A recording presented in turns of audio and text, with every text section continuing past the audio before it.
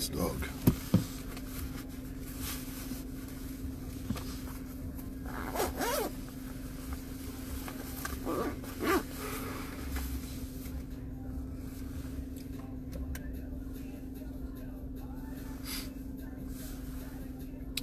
Good evening, good evening, good evening, good evening.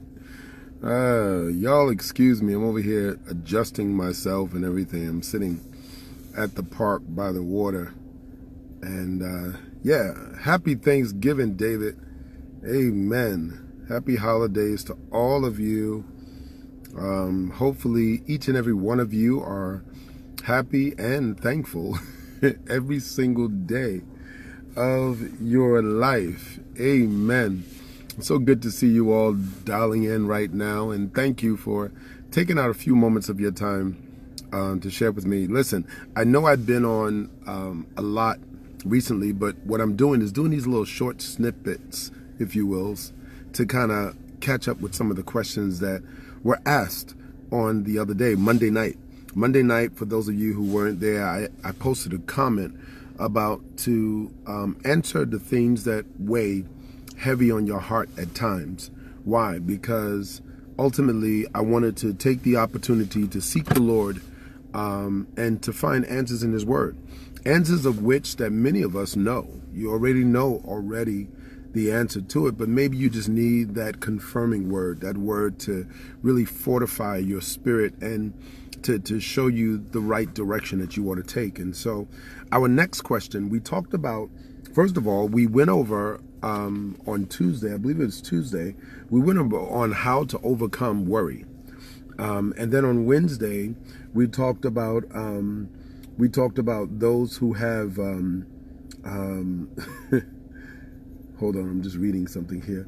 Yeah, and so we talked about on Wednesday, we talked about dealing with the exhaustion that comes and finding balance in ministry.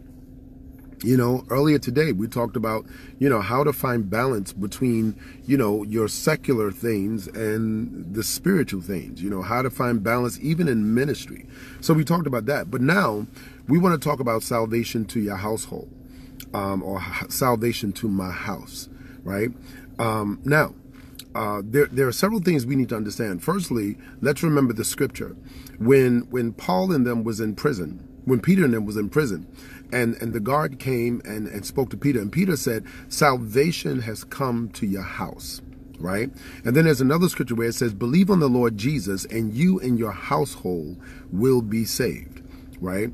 This is very important, and for those of us who are students of the Word, when you read these things, you can find yourself thinking, well, Lord, my God, what's up with me and my house? Because maybe not everybody in your house is saved. But there's something key that we need to understand, and I want to share it with you this evening. And what I want to do is I want to share with you firstly, right? Let's look at that particular scripture. He says that if you believe on the Lord Jesus, then salvation will come to your house. What does it mean, that phrase, your house? That phrase, your house, means the place where you are the head. This is key.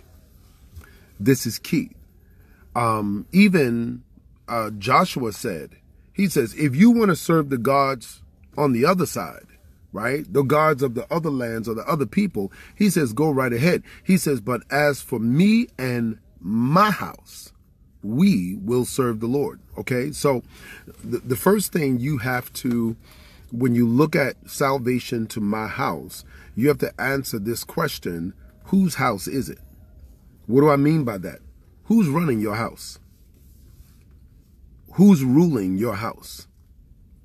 Who's running and who's ruling your house? Now, firstly, and this is going to touch on a lot of different subjects, because when you look at in the church circles today and Christendom today, there's a lot of believers who are walking in opposition of what Jesus said. For example, the Word of God says, do not be unequally yoked with unbelievers. Because it said, what fellowship has light with darkness? The scripture talks about how can two walk together unless they agree? And there's a lot of believers who, because you were so anxious and desiring to get married, you got married to someone who you were not absolutely sure was saved. And that now you are a woman or a man and you're going to church, but your spouse is at home. You're praying, right? God bless you, Bishop. Happy Thanksgiving to you as well. You're praying, but they're not praying. You say something as simple as saying your grace. You said your grace, but they just started chowing down, right? You pray in the morning, maybe looking at your word or going onto the prayer line, but they're snoring in the bed next to you. Who's ruling your house and who's running your house? Because when you talk about salvation coming to your household, the Lord says that if you believe, then salvation has come to you and your household. You and your household. So that means if you are a spouse and your spouse is ruling the house, if you are a husband or a wife and your spouse is ruling the house and you're saved, you're going to have a greater difficulty with bringing salvation into your household. If you're saved, but you allow the kids to do whatever they want to do because you're trying to be their friend, or because you don't want to disappoint them, or because you don't want to see them cry, then yes, your children are ruling the house. This is a very key point when it comes to salvation coming to my household. If I want salvation into my household, then I first have to be the ruler of that house. And then if I am submitting myself to God, then guess what? That means my whole house has to also submit to God, right? I was talking to one friend of mine, and he was talking about that sometimes he'll get up in the morning and he'll tell his children, he's like, okay, come on, let's pray before you guys go to school. And the kids will be fussing and complaining because his kids, as of yet, are not saved, right? But because he's the head of his household, right? He actually makes them pray. The Bible tells us in Proverbs, it says, train up a child. That word, to train up, means to discipline. It means to correct when correction is necessary. It means to rebuke when rebuke is necessary. It means to chastise when chastisement is necessary. It says, train up your child in the way that he should go, and when he is old, he won't depart from it. So that means while you're training, you're going to have this child exhibiting traits and attributes of rebellion. Attributes of rebellion that will say, I don't want to do this. Why? I remember when I was a young kid, my mother was actually the ruling force in the house. She was a true matriarch, even though my dad was in the home. But my dad was more submissive. My dad was more, laid in the cut. He was just, as long as she's happy, the house is happy. Now, let me touch on something. And I know y'all gonna get mad at this. Y'all gonna get mad at this. I know y'all gonna get mad at this. In Christendom, in the Christian circles, right?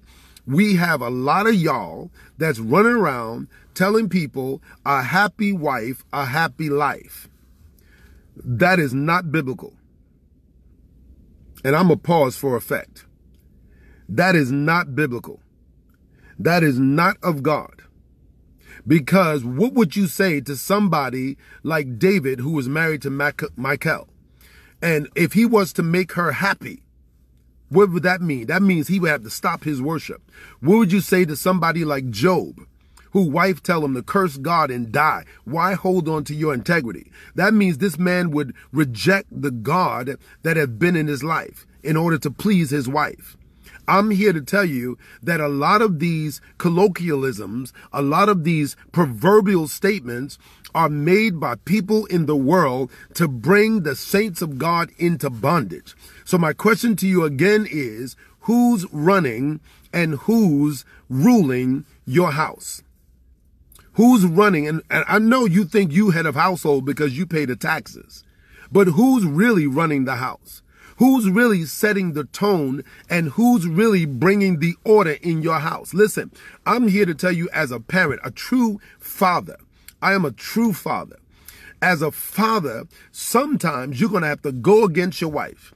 As a father, sometimes you're going to have to piss off your children, not because you're doing something unrighteous or you're provoking, as the scripture says in Ephesians, fathers don't provoke your children to wrath, right? But bring them up in the nurture of the Lord. He's not talking about, making your kids angry just for angry's sake, or making your kids' life oppressive. But he's talking about that there has to be a rule.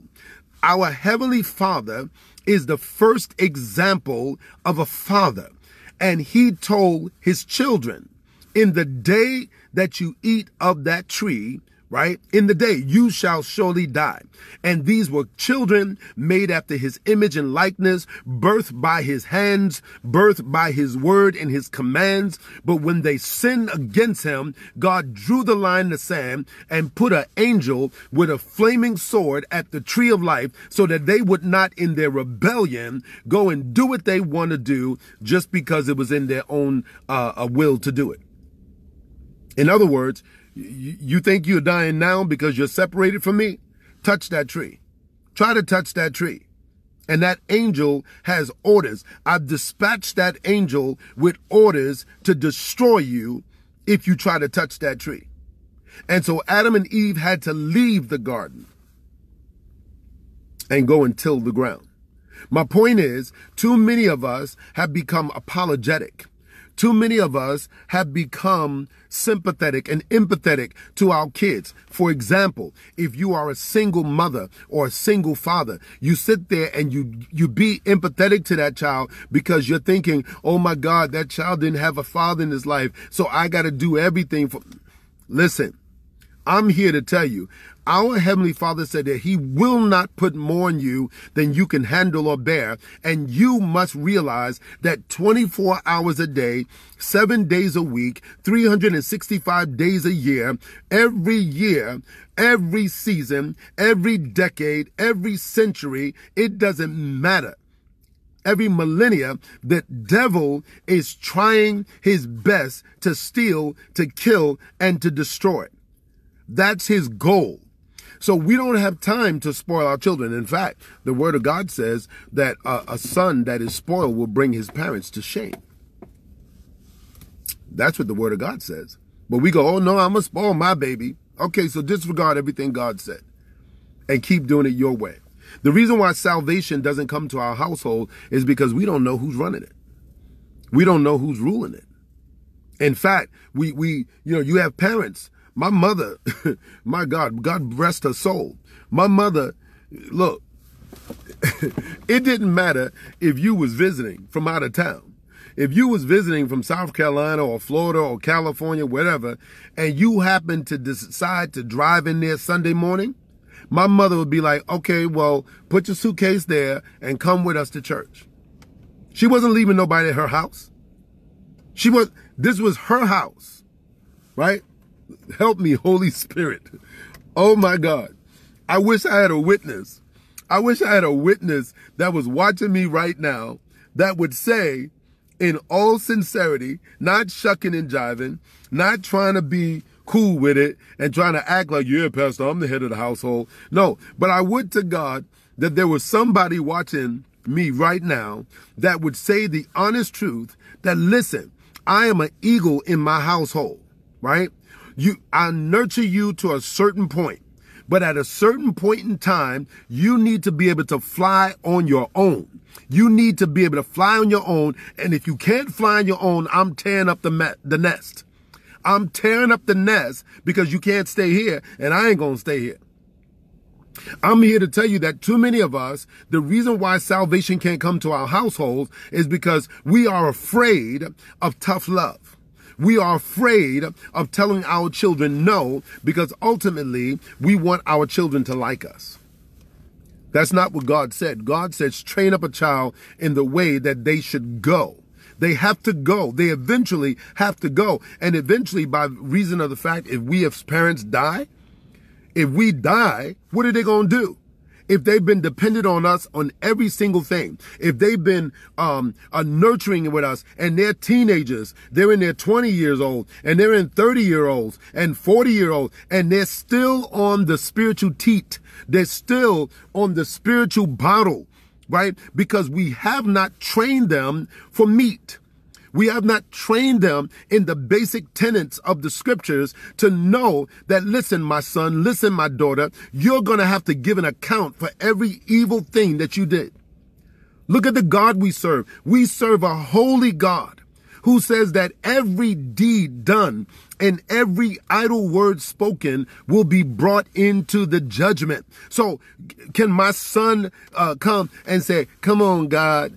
Come on, God. You know I love you, God. I love you, God. You think that's going to bring them into heaven? No, sir. No, ma'am. So one of the things we have to do is that we have to know who's running the house, who's ruling the house, who's in charge, right? If your children are in charge of the house, and if you leave the house, like you the visitor, you know. And then when you got your kids, y'all forgive me. I'm going to go on a little rant for a second. When you got your kids slamming doors in your house, when you got your kids locking bedroom doors in your house and saying, when you knock on the door, and they go, who is it? when you, like, Mom, I'm on the phone, they run up your phone bill, or they got their cell phone on your account, and you ask them who you talking to, and they're like, I'm talking to one of my friends. Oh, I know some people get mad at me right now. Some people get mad. You tell the child, put the phone away, and the child gets pissed off, stomping their feet and poking their lips out. Look, before we can talk about salvation in my household, listen, I'm here to tell you that it's cute to use phrases, biblical phrases and stuff. No weapon formed against me shall prosper, and every tongue that rises up against me in judgment, I shall condemn, right? It's easy to say that, but keep reading the verse. It says, this is the inheritance of the servants of the Lord. I'll never forget, back in the day, now, I'm a little older than y'all, right? So back in the day, we didn't have cell phones, right? They were out, but we couldn't afford them, right? And so what we had is that phone in the kitchen and the phone in mama in them room, right? And the phone in the kitchen, because mama used to be on the phone and she would be cooking, the phone in the kitchen had that long cord. Y'all remember that long spongy cord? Y'all remember, right? Come on. Y'all not 16.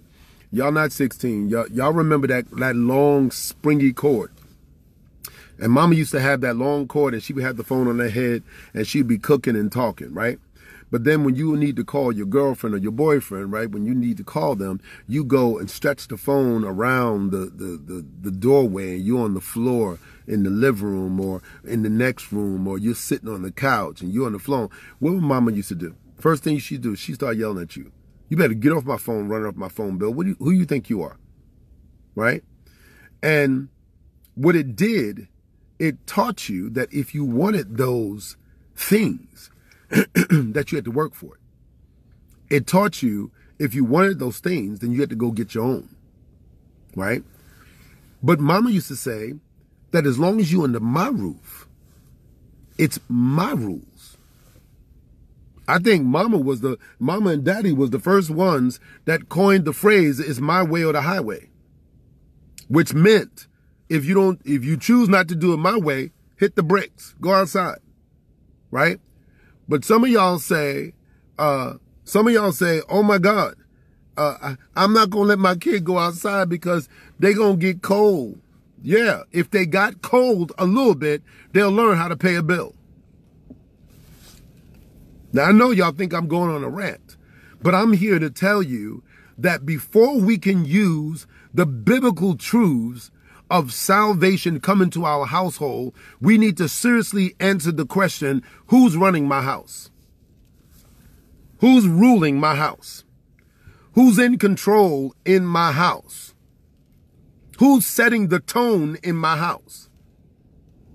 You're a child of the living God, but if I stood outside your doorroom or outside your apartment or your house, right, the music and the sound that's coming from that house, I don't know it's a godly home. My mother ruled our house. My mother ruled, and Doreen, and you're right, but let me say this.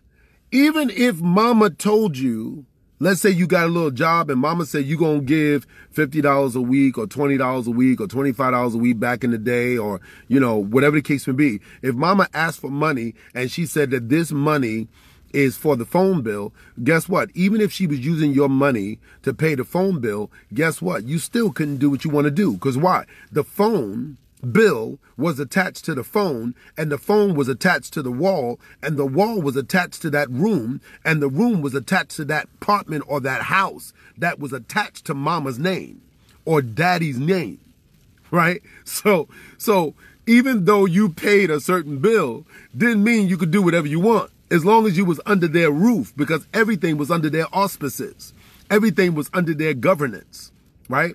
And so what's happening is that the real problem is when we talk about salvation coming to my household and into my children, the question you got to answer yourself, right? If you want salvation to come into your household, first thing you're going to have to do is that you're going to have to take back your house. My God, help me, Holy Spirit. You're going to have to take back your house, right? And even if you got saved today, let's say yesterday you were living in sin and you were being used of the enemy and you was letting just anything go on in your house, right? The first thing that God is going to do, in your life is that he's going to start giving you boldness. That when you come in the house, you're going to be like Jesus. When Jesus walked into the temple, that was his house, the temple that belonged to his Father. And he saw the people had now made the temple into a den of thieves. What did Jesus do? With the boldness of the Holy Ghost, he ripped up tables and flipped over this and flipped over that and threw money boxes on the floor and said, my house, my Father's house, shall be called a house of prayer. And so the first thing that God is going to do is that God is going to give you, and what you need to pray for is holy boldness. Because you need to take back your house. Because here's the point. If I allow my kids to do whatever they want, and they're still under my authority because they're in my house, right? I don't care if you're 20 years old. I don't care if you're 25 years old. If you chose to live with me, you chose to live under my rules. I have 4 children. I have 1 grandbaby. And I told my children, y'all can always stay with me. But when you stay with me, you're staying with my rules. Which means when I go to church, you go to church. When I go to prayer meeting, you go to prayer meeting. If I get up in the morning for the prayer line, you up too. Why? Because what I have come to believe, what I have come to understand, that Jesus is the way, the truth, and the life. And no man can come unto the Father except he come by Jesus. So my son or my daughters, they may want to go clubbing, but I know that clubbing is going to put your behind in hell. They may want to have same-sex relationships, but I know that same-sex relationship is going to put you in hell. They may want to shack around and do the things that they want to do, but I know that that's going to put you in hell. They may want to listen to worldly songs and just groove to the worldly music that's out there, but I want you to know that how we learn as human beings, we learn by repetition. We learn by what we hear, by what we see, by what's in our environment. And the more we put that in our mind, it becomes a part of a habit. It becomes a part of our internal makeup. It becomes a part of our thought process. And because I know that, then what I'm telling you, my son and my daughter, no, you can't come here and bring that music. No, you can't come here and bring your friends in here and just be smoking in my house or drinking in my house or getting high in my house. No, no, no, no. That's not happening. Because if I want salvation to come to my household, then if I'm truly the head of my household, then as the head of my household, I recognize that as the head, I'm not only responsible, but I'm accountable for everything that goes under this roof. I can't blame my friends. I can't blame the children. I can't blame a mother-in-law, a father-in-law, a aunt, a uncle, a grandmother, a grandfather. I can't blame anyone. Listen, let me show you something really powerful. When I first got married, mind you, I was Thomasina and Curtis' son, right? So my mother, I was her son. My daddy, I was his son, right? But when they came to my house, I was the head of my house. So my mother couldn't come to my house and do whatever she want and use the term that you're my son. So I could do whatever I want. Thank God my mother and my father were saved. So I didn't have to worry about them coming by my house doing anything unrighteous. But I'm talking about those of you who, that's your mama, that's your grandmother, that's your father, that's your grandfather, that's your aunt, your uncle. Maybe it's the person that raised you. Maybe it's the person that saved you from a lot of mess. Maybe it's your best friend that helped pull you out of some messes. Maybe it was your best friend that spoke to your heart when you wanted to commit suicide and they convinced you, no, live, live, live. And you feel like you owe them something. But guess what? When you go under your roof, the roof that God has given you, then guess what? Guess what? God now holds you accountable for what goes on that roof. So if that friend walks in there and they come in there with their beer bottle, I'll give you a perfect example. On Saturday, we were feeding the community in the church. And one gentleman came into the church, and he came into church and he had his beer. He came into church and had his beer, and I didn't see him walk in with the beer, but when I was walking around the church and just greeting everybody and talking with everybody and ministering and keeping my eyes open for the devil, because, you know, we got to do that, keep my eyes open for the devil, I saw this can in the windowsill, and I said, what is that? And I went to the can, and I looked, and I said, it's a beer. First thing I did, I turned around. Mind you, I was at the door greeting everybody. Welcome. Thank you for coming. God bless you. Welcome. Are you hungry? Come on. We want to feed you. We want to bless you today. Happy Thanksgiving. God bless you, my sister. God bless you, my brother. But when I saw that can, my God, help me, Holy Spirit, to articulate this right. When I saw that can sitting in the windowsill in the house that God had called me to be pastor over, I turned around like Mufasa and I said, whose beer can is this?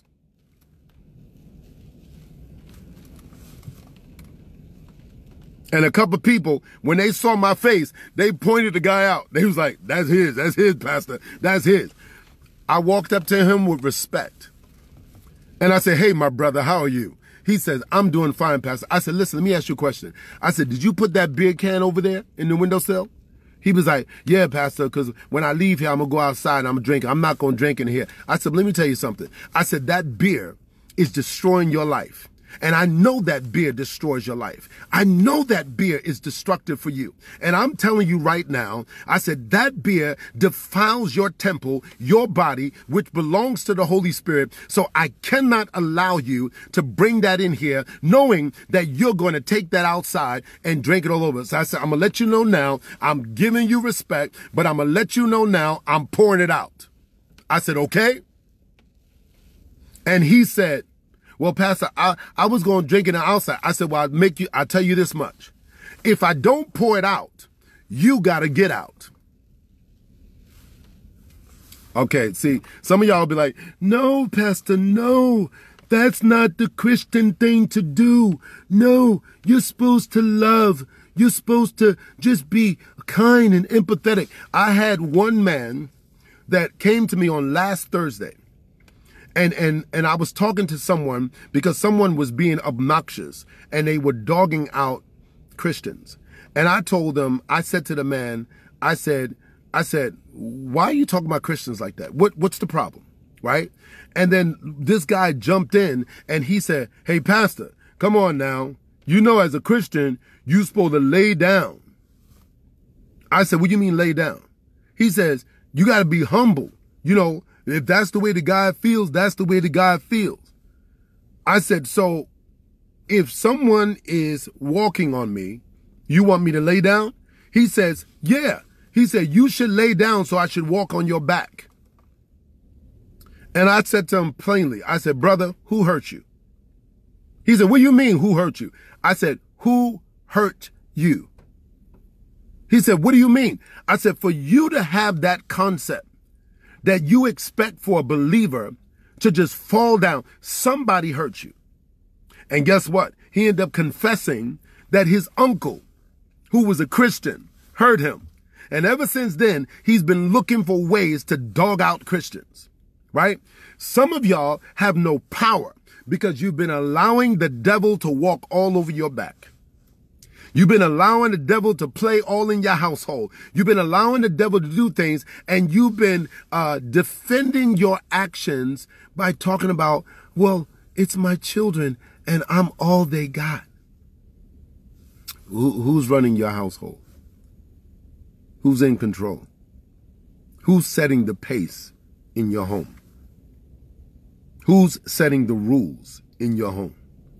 If you want salvation to come to your household, I'm not talking about, listen, not everybody has my personality. I told y'all 90% of the time, I'm a quiet person, but I have a lion heart. And the Lord has blessed me with that.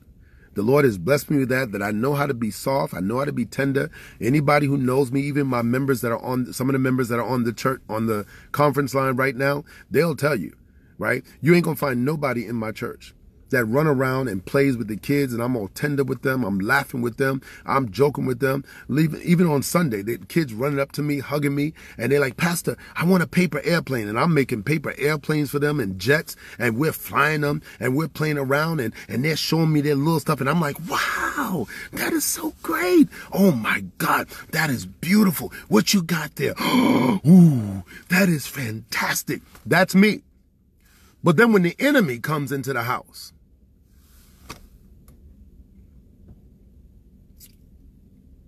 see, you're not going to have salvation come to you or your children if you allow the devil to do whatever he wants. If you allow the children to manipulate your children to believing an untruth, but because it's your child, you feel like I just have to support them. Are you mad? So that means if the world says, like right now, the world is starting to say that it's okay to smoke weed. It's okay to drink. It's okay to do all these things, right? What happens? The Bible says, if you're friends with the world, you're enemies of God. So I want to share two things with you, right? I was reading this a few moments ago, and when I was looking at answering the question, first of all, let's look in Psalms chapter 3. Psalms chapter 3, and when you get there, in Psalms chapter 3, I want you to look at, I'm going to read the whole chapter. You right, Danny. Passion for Christ is not always gentle. You're right about that. Sometimes you have to be, the Bible says the kingdom of God suffered violence, but the violent takes by force. Sometimes you're not going to the walls of Jericho going, please fall down. Please fall down. I beg you to fall down. No, sometimes you got to yell at that thing. Sometimes you got to say, no, no, no, no. Listen, I'm here to tell you, if some of y'all took a little bit of the crazy that's inside of you and show it to your family, your kids would act right. See, they think you soft. Let me let me go further, right? Psalms chapter 3, look what it says. It says, Lord, how they have increased who troubled me. Many are they who rise up against me. Many are they who say of me, there is no help for him in God. Selah. But you, O Lord, are a shield for me, my glory and the one who lifts up my head. I cried to the Lord with my voice, and he heard me from his holy hills. Selah. I laid down and slept. I awoke, for the Lord sustained me. I will not be afraid of 10,000s of people who have set themselves against me all around. Arise, O Lord, save me, O my God, for you have struck all my enemies on the cheekbone. You have broken the teeth of the ungodly. Salvation belongs to the Lord. Your blessing is upon your people, Selah. Now listen, here's what the psalmist said. This is when David, when he was running from Absalom, his son. Absalom was trying to take over the kingdom, and Absalom was coming after his own daddy. And David was running from Absalom. And the Lord used that circumstance to teach something about salvation. That salvation, power, all these things belong to God. In other words, salvation belongs to God, right?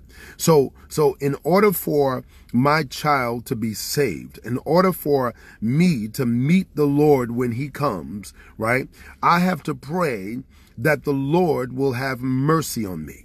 The word of God says, today is the day of salvation. Harden not your heart as it was with those in the wilderness, right? When they hardened their hearts and they fell.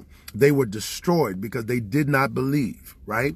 And so salvation is a gift of God. It is not of works. It's not anything you do to earn salvation. Your child can't earn salvation. Guess what? You can't give your child salvation. Salvation comes from the Lord. And the Lord says that the way salvation comes to your house and why it comes to my house when I believe. This is why anyone who has come to my house, when you come to my house, there's a spirit of peace in my house. There's a spirit of rest in my house. Why? Because I'm serving the spirit of peace. I'm serving the spirit of rest. So that comes into my house. When my house get chaotic, is because I've turned away from the spirit of peace. Right? So I've had times in my house where someone came to my house and they were acting all unseemly, and I had to tell them, get out. Sorry, you can't do that here. Get out. No, you ain't watching that here. No, turn that off. I don't care if they got a big screen TV. Turn that mess off. You ain't watching that in my house. Right? And you know what it does? Let me tell you what it does. Because I know some of y'all, let me tell you this. Let me whisper this. I'll make sure nobody is watching, right? I know the real issue is that you really don't want to be alone. That's the real issue. You don't want to be alone, and you don't want people talking about you, right? But unfortunately, that's the life of the believer. The Bible says we are a chosen generation, a royal priesthood, a holy nation, a peculiar. The word peculiar means strange. We're a strange people. We go against the current vernacular. We go against the current flow of the world. We don't accept everything. We don't go along to get along. We don't do that. So that means if you choose to follow Christ, the word of God says that you will be persecuted for Christ's sake. In other words, people will reject you. Jesus even says, do you think that I came to bring peace? He says, no, I came to bring a sword.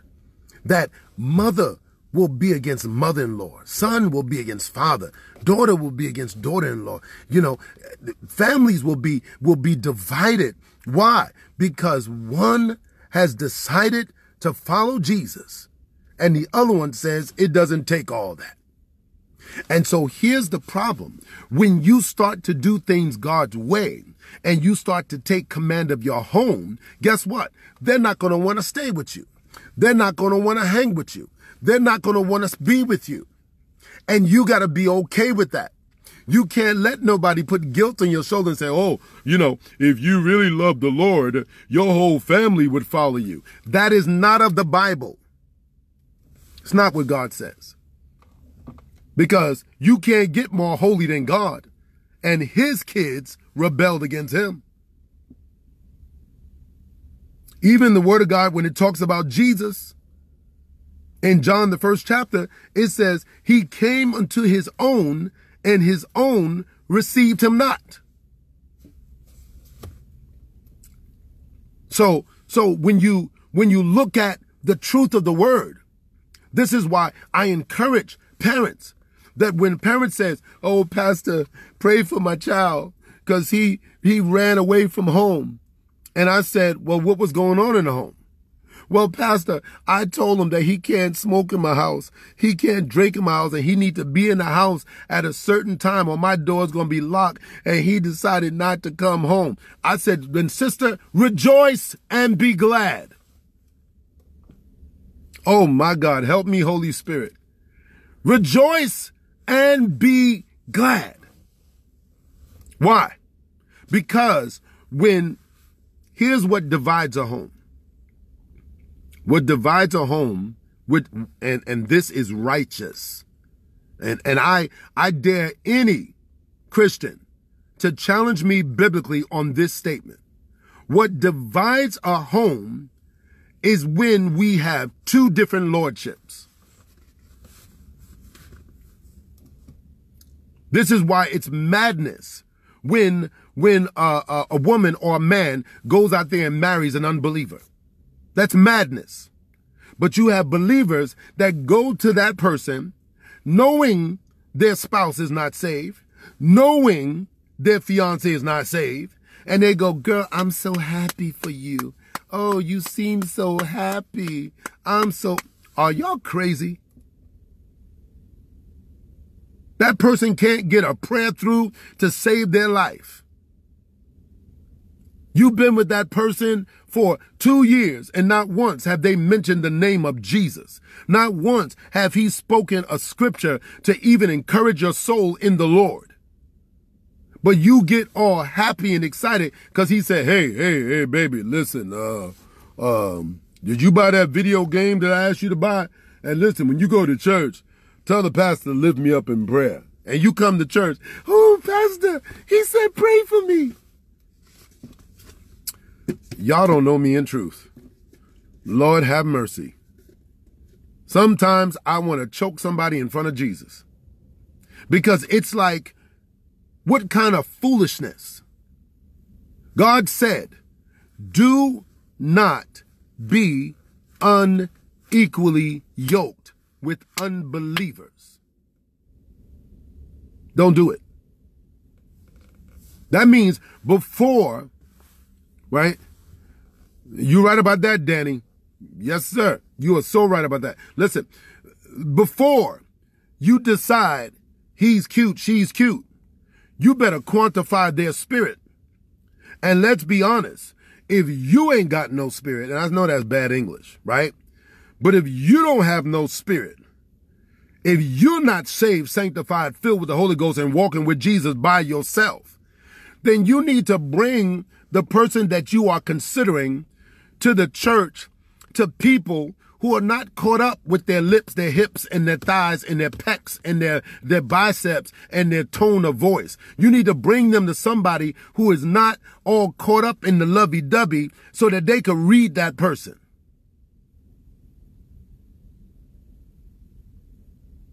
Need to be able to read something, because too many of you're rushing to get involved with something, and then later on you want counseling. And later on, you plaguing the church. "Oh, y'all lift up my spouse in prayer. Oh, Lord, he driving me up the wall." What happened to that before you said "I do"? Don't you know that the enemy deceives until he gets you hooked? And so everything looks golden until you put it in your hand. That apple or fruit in the tree, the Bible says it looked good to Eve. And it probably tasted good too when she first bit into it. But I know that there's times, I'll never forget, a friend of mine took me, many of y'all don't know this, I don't eat Chinese food. You know, look, nothing against the Chinese, but I don't eat Chinese food. Because of the Chinese food in this country is a hot mess. I don't eat it. And, you know, but before, years ago, I used to eat it. And, you know, but I don't eat Chinese food. And I'll never forget one time I was witnessing to this guy, and this guy actually gave his heart to the Lord. And he was like, Pastor, I really thank you for all you've done, and I'm going to take you out to lunch. And I was like, cool, And we went out to lunch, and he took me to some Chinese buffet, right? And I'm sitting there going, Jesus be offense. So I decided, let me get the stuff that, doesn't look too dangerous, right? So I started getting vegetables, and I started getting some rice, right? I took it back to my table, and I ate. Didn't stuff my stomach or nothing like that, but I ate, and I was in my mind thinking, okay, I can't wait to get out of here, right? But anyway, when we had finished, I left there, and I got in my car. And y'all, when I got in my car, TMI, I'm giving you a little information. I got in my car, y'all, I was speeding. Yes, Pastor was breaking the law. I was speeding. I was in a 40-mile-an-hour zone, and I was going about 80. Here's my confession, a video confession. I was speeding like crazy, because y'all, it was like I ate Drano. Stuff, I felt it at the door. It was at the door saying, try to hold me in if you think you're going to hold me in. And I was speeding.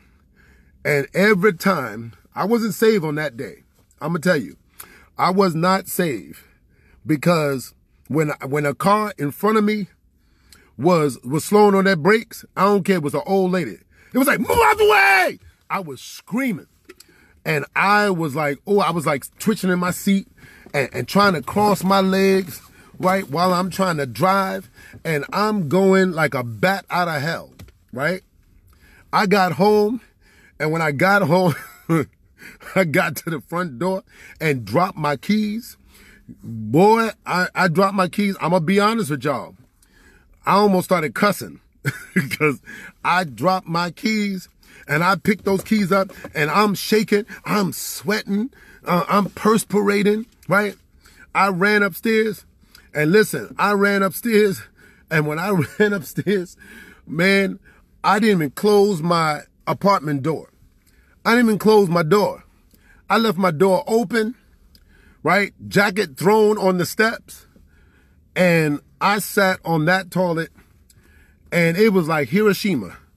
It was like, oh my God. I sat there, and I don't know if y'all can really understand.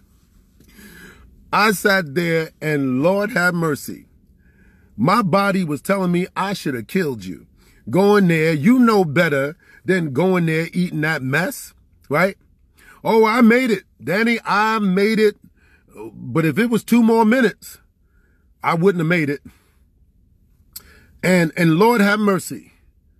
When I finished on that toilet, I had to bend about 15 pounds lighter, because my body said, I'm going to get rid of everything, not just what you ate. I'm gonna give you a natural enema.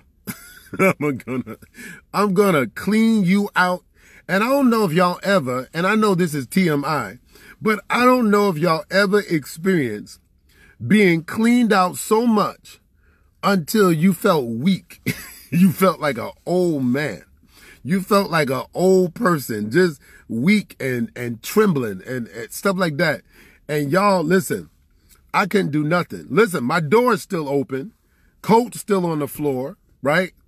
Pants around my ankles, right?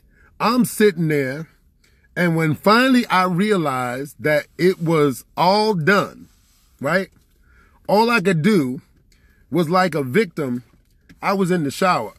I was in the shower. Just like, Lord, forgive me, because I knew better. Listen, my body is a well-oiled machine. If I eat anything that is not righteous, I don't care whose food it is. You could be mother so-and-so from the church. If your food ain't right, my body's going to tell me you ain't right. So a lot of time I crack people up, because they'll say, well, Pastor, let me know what you think about it. And I said, I'll let you know when it comes out. Because that's the only way I can tell you if it's really good, right? Because, you know, sometimes things taste good going in, but it's horrible coming out. And this is indicative of the same thing that a lot of you get involved with relationships that in the moment taste good. They feel good. They look good. They sound good. But deep down inside, they're nasty. Deep down inside, it's disgusting. It's going to make you sick. Deep down inside, it's going to affect you. And so I went back to that brother and I told him, brother, I am so glad that you are saved. I'm so glad that you realize that we are brothers in Christ. So as your brother, I will tell you that if you ever ask me to go out with you, don't ever take me to that place again. Ever. Or any place like that. Do you understand me? He said, Pastor, I got you. Right? Now, I'm saying all this to say this. When you talk about salvation coming to your household, the question is, who's running your house? Who's ruling your house? Now, if you're in someone else's house, then you really can't impress that house until you impress the one who is ruling the house.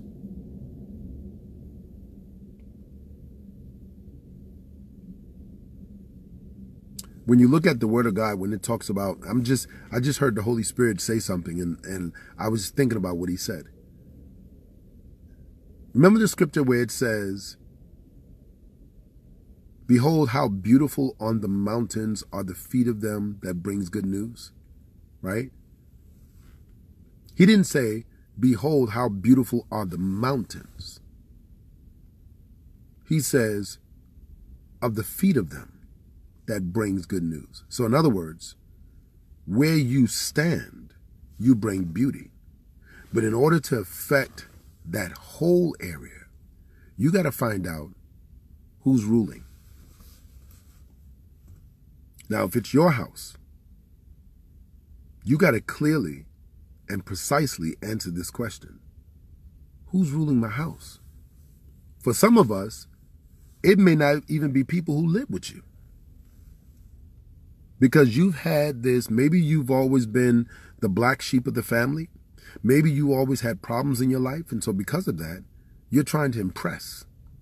And so even though they don't live in your house, they're actually ruling your house. And that's something you have to think about. Because if they're ruling your house, even from the outside, you got to take back possession of your home. If your kids are ruling the house and all their lives, you've allowed them to just do whatever they want, and all you do is yell and scream, but eventually you go in your room and you let them have their way. You got to take back your home. And then once you take back your home, what you do is that the same rules, this is how salvation comes to your household. The same rules that God applies to you, you tell everybody under your authority. These are the same rules for you. Now, because you do that, then guess what? This is where the Word of God talks about that if a person is already married, not that you got saved and married an unsaved person, but let's say you're already married and you got saved, but your husband or your wife didn't get saved yet. The Word of God says, then that other person is sanctified by you. Why? Because you bring holiness into your household. You bring righteousness into your household. You bring the light of Jesus into your household.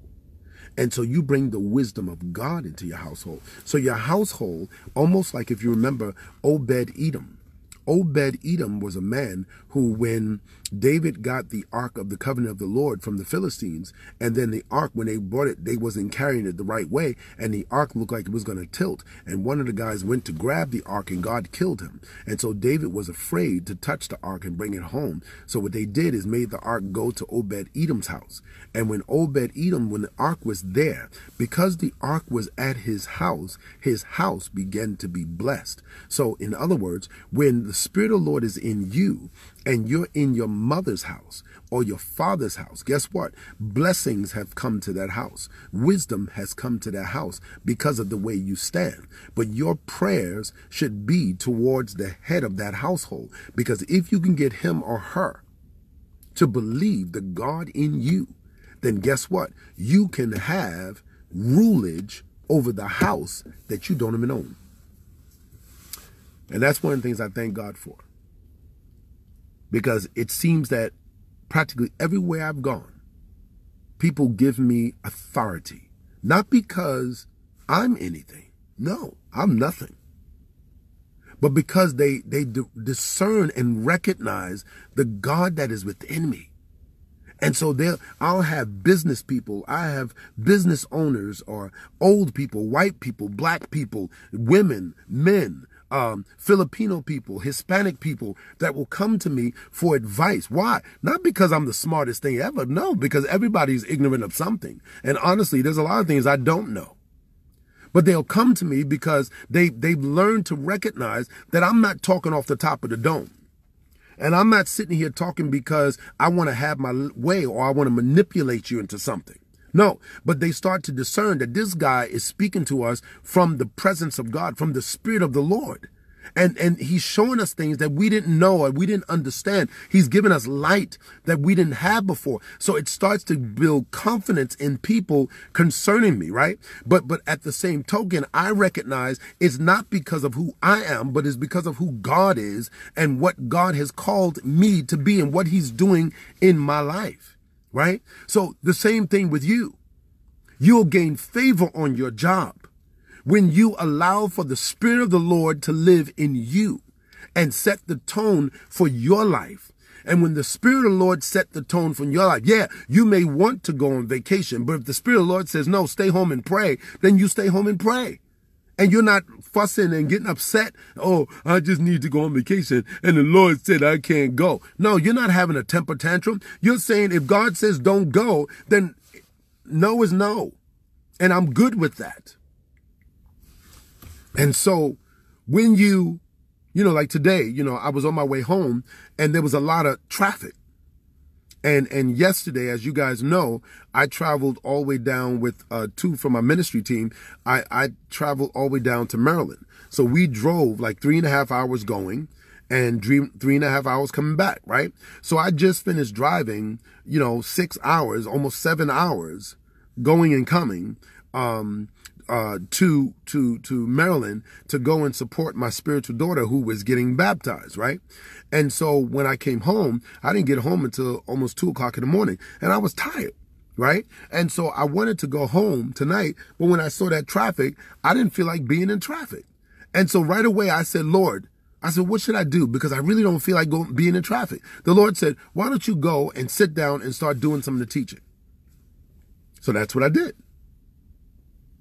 And guess what? I'm glad I did. I'm not sitting here mad that I'm not home.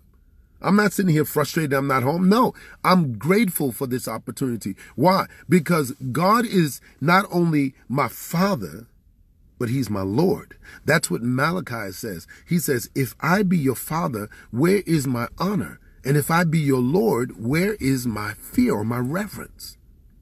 Right? So when we look at the home, if I want salvation to come into my home, if I want my home to be different, then I got to make sure that God is the Lord of my house. That means he won't be the Lord of my house if he's not the Lord of me. Right? Because I'll sugarcoat. I'll let things go because that may be my favorite child, or this one may be my favorite aunt, or this one may be the friend that have helped me through so much stuff. So I'll start to soften the ways that I am. But if you want salvation to come to your household, and if you want salvation to come to your children, right, that's living in your household. Now, let me give a sidebar for a second. The kids that are outside of your home is a different thing. The kids that are outside of your home, they are in the mindset of independence, total independence. If they're living on their own, taking care of themselves, they're in the mindset of total independence. So what you have to do is that the way you deal with them is that you have to pray that the Lord breaks their pride. I'm trying to help y'all tonight. break their pride, because their pride says, I don't need anybody because I'm the ruler of my own life. See, when you start to realize the truth that apart from God, I am nothing, because in him I live, I move, and I have my being, then guess what? Even though I independently live alone, and even though independently I can make my own choices, and I can choose to go home, I can choose to travel, I can choose to do whatever I want to do, right?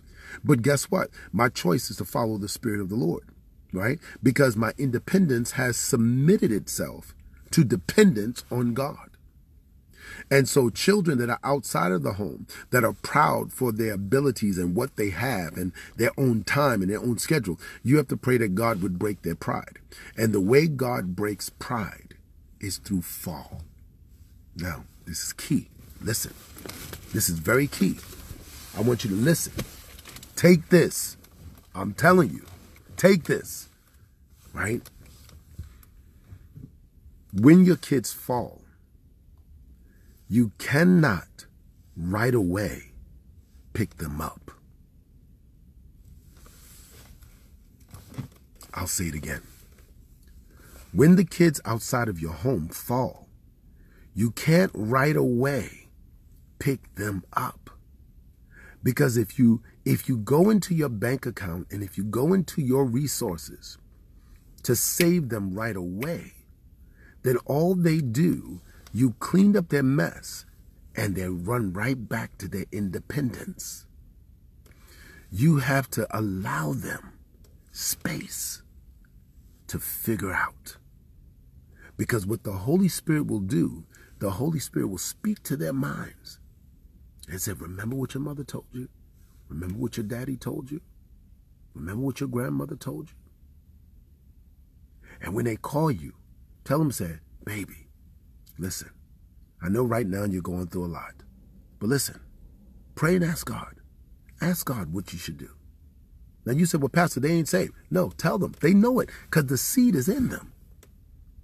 Tell them, ask God what you should do. And what will happen is that in the midst of that chaos, that's going on in their lives, they'll start to know, God will show them, you cannot make it on your own. You need me. God will even show them through their anger when they get mad at you that you didn't pay that bill for them. God will tell them, when my mother and father forsake me, the Lord will pick me up. And they'll go to God and say, God, I need help. Show me what to do. And it'll start to lead them to a knowledge of Christ. But if every time they fall, yes, Danny, it's called enabling. Every time they fall, if you just pick them up right away, save them right away. They don't have money for groceries. You buy groceries. They lost their cell phone. You buy another phone. Guess what? They still, if the prodigal son, after he wasted all of his money, if he could just get on the phone and say, hey, Dad, wire me some more money, and his dad do it, guess what? He would have stayed out there with those unrighteous women. And this is why our kids stay out there. They stay out there because we have merely enabled them. We've told them, you my baby, and I ain't going to let my baby go hungry. They go out there and have children, child after child after child after child, and they can't take care of the first child. But you doing free babysitting services. Guess what? You're enabling them to keep on going out there and doing that mess. If you teach them the hardness of life before they go out, then when they go out and they hit the hardness, they'll know how to deal with it. But if you never taught them and then they left you because they thought I'm big and bad, I got a job and I can do it my own, then guess what? They go out there. Yes, Wanda, we become their puppets to manipulate through some tears and some crying and some falling apart. And guess what? They end up ruling your household, even though they don't even live there. So let me summarize. If you want salvation to come to your household, number one, you have to ask the Lord, Lord, show me who's in control of my house. If it's me, then I'm responsible and accountable for what goes on in this house. That means take possession of your house. That means everything that's in your house belongs to you. It don't matter if it's their bed, their dresser, their door, their TV, everything belongs to you, because the TV wouldn't work without my electricity. The TV wouldn't work without my cable. Your computer wouldn't work without my Wi-Fi. And understand this, the devil don't care. You keep being apologetic to your kids. The devil don't care. He'll come through any medium your kid has just to feed their soul with madness. And because we're too afraid to stand up to our children and take possession of what God has given us in our household, children are gifts from the Lord. They belong to God. Don't allow that devil to tell them that it's okay to dress certain ways, it's okay to act certain ways, it's okay to behave in certain ways. No, no, no. You need to teach them the way and not be ashamed and not be afraid.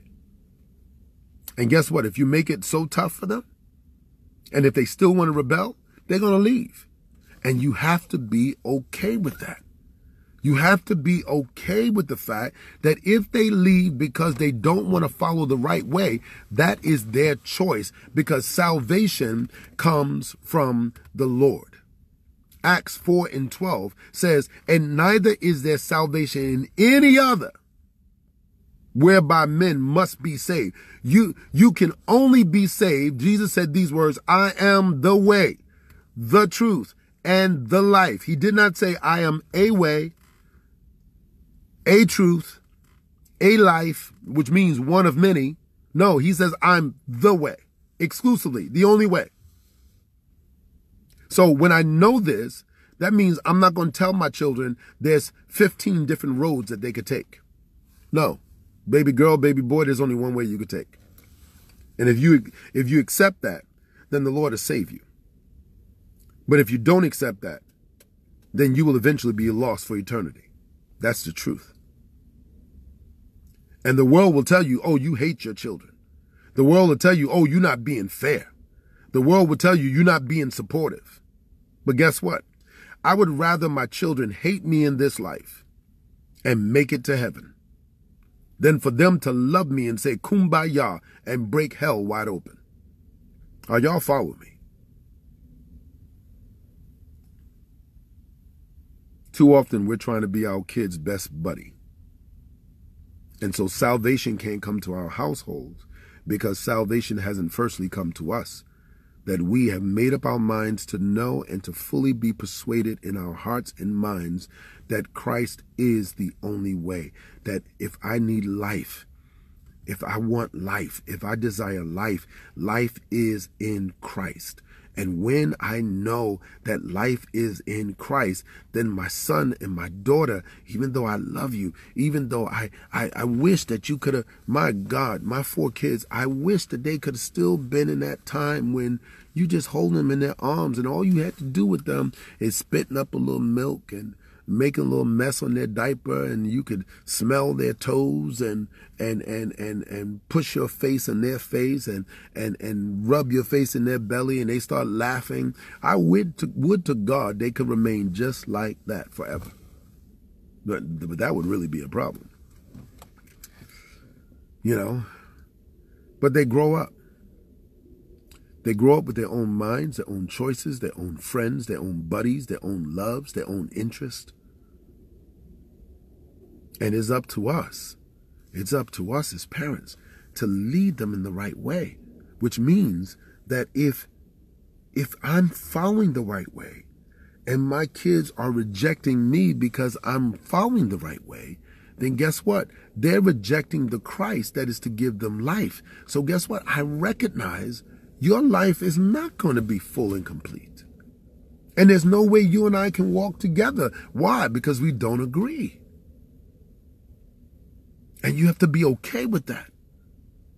But keep your heart open. Keep your soul open. Keep praying for them. That's what Job did. Job prayed for his children daily. Because he said, perhaps they may have sinned and cursed God. Pray for them daily. But don't compromise. Don't lower the standards just so that you might get their applause. Don't do that. Because you may have a portfolio, that a family portfolio that looks good to everybody. But the truth of the matter is, who's ruling your house? Who's running your house? Who's the leader of your house? Salvation can come to your household, but number one, you have to answer this question. Who's ruling your house? If it's you, you got to take control of your house. If it's not you, you still must take control of your house. And then once you take control of your house, now you must make sure that everybody in that house is following the same rules that you have to follow. Okay? And then what that's going to do is either going to make them closer to you because they're going to learn Jesus Christ, or either it's going to repel them from you. And you got to be okay with that. Keep praying for them, but make sure first that it's in you first. If the God of peace is within you, then you're going to have peace in your home. If the God of peace is not within you, then you're going to have a God of chaos in your home. If you just let anything go on in your home, then guess what? It's going to be chaotic. It's going to be confused. Because you got good, bad, and evil going on in your home. So you got to make up your mind. It's not just about saying the words. Faith without works is dead. And that's what these teaching series is trying to teach you. I'm trying to share with you that it's about some things that we have to do, some serious things that we have to do to turn around our situations. And we can turn it around. But you got to be serious. Otherwise, you'll be one of those Christians that this year you're complaining about something. And then 5 years from now, you complain about the same thing. Why? Because you've never done anything to change what you're doing. You are the definition of a lunatic, doing the same thing, the same ways, and expecting different results. Right? If you're sitting there and you're doing the same thing, you're using the same methods, you're allowing the kids to rule the house, you're allowing them to take over, and then you're constantly asking, Pastor, how can I get my kids saved? You can't get them saved. Your kids got to desire salvation from the Lord. They got to come to the acknowledgement that they are lost apart from Him, which means you got to let them see the truth. You can't pacify. Look, I don't even like pacifiers for little babies. I really don't. You know, we have kids in our church that come and they got pacifier. I go, oh, what's that in your mouth? Let me see. Let me see. What is that? What is that right there in your mouth? And they pull it out and they look at it. I said, what is that? And sometimes they go, that's chuck-a-chuck. Or that's kush-kush. Or that's pacifier, passy, or pacifier. And I go, ugh, you don't need that. I said, you don't need that. You don't need that. And for some of the kids, they'll drop it down until they get near their mommy, then they'll. And for other kids, they look me in the face and just put it in their mouth anyway. Right? But it's okay.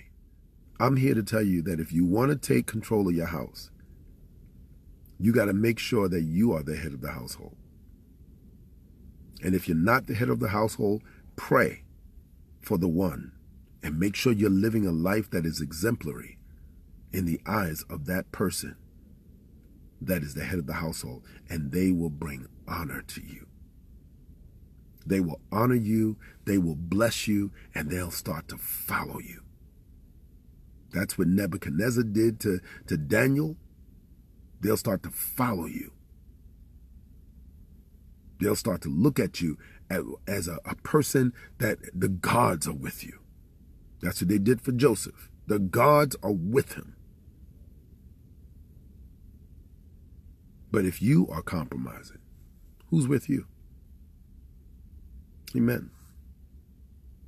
And so if you want salvation in your household, take control of your house.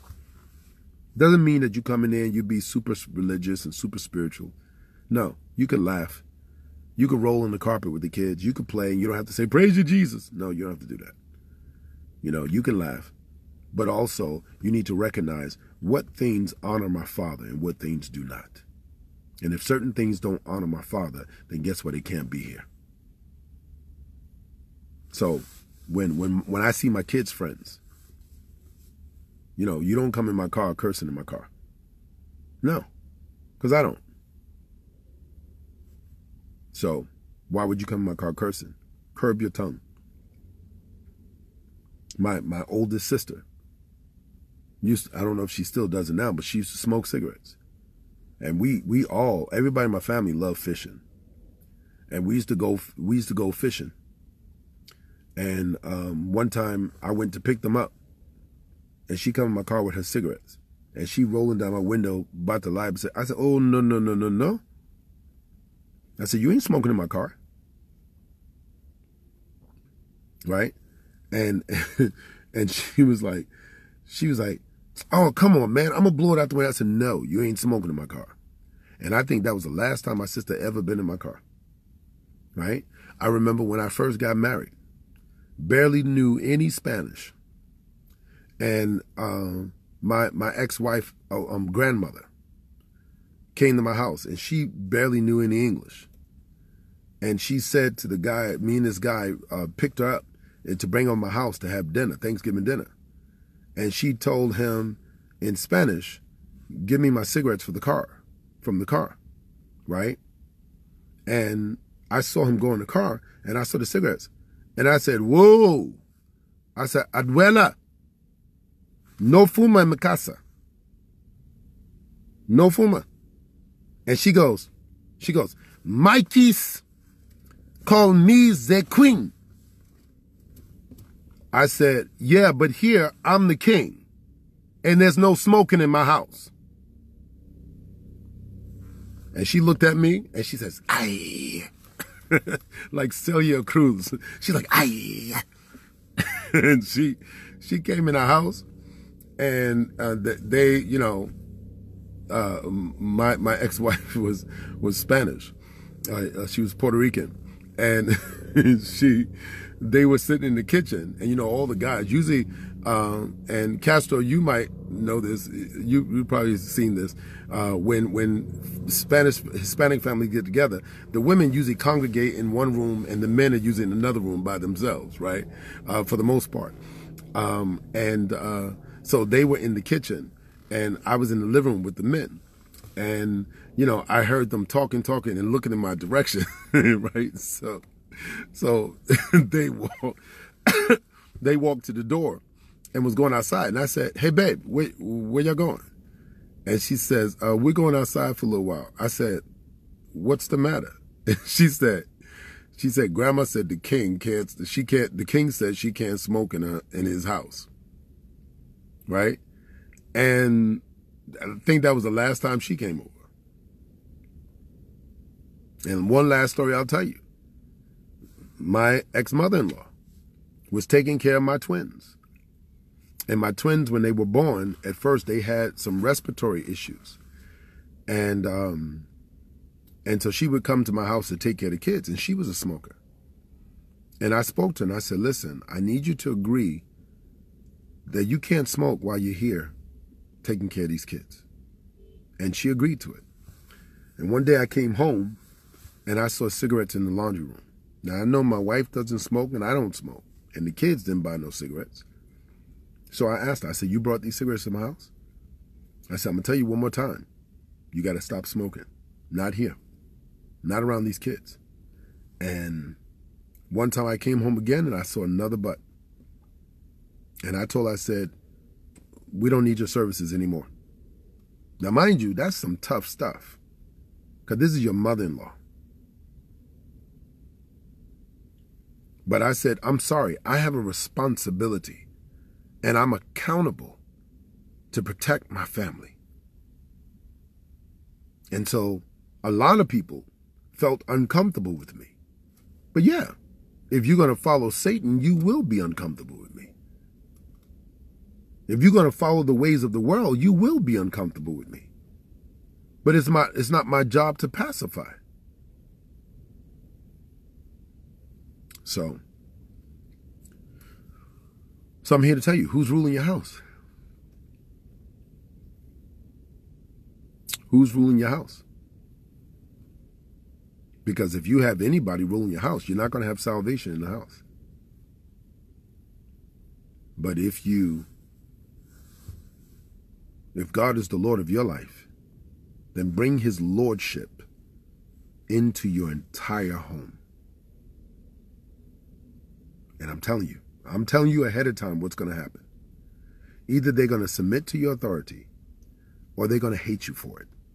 And Jesus says, you shall be hated of all men for my sake. That's what Jesus said. You're going to be hated of everybody. So if you're looking to be buddy-buddy, then this teaching is not for you. If you're looking to go along to get along, then this teaching is not for you. But if you're looking to hear God say, well done, thy good and faithful servant, then you got to tell them the truth. And the truth is, this is God's house. So, God bless you. I'm going to conclude this video, and I'm going to come back again tonight, because we're going to make this a third time charm. And so we talked about how to overcome worry. We talked about if you're exhausted and overweight, overburdened, right? I hear you, Castro. If we talked about how to deal with being overwhelmed, and now we're talking about salvation in your household, and particularly salvation towards your kids and even yourself. So those are the three teaching. Let me see. The next one we're going to talk about,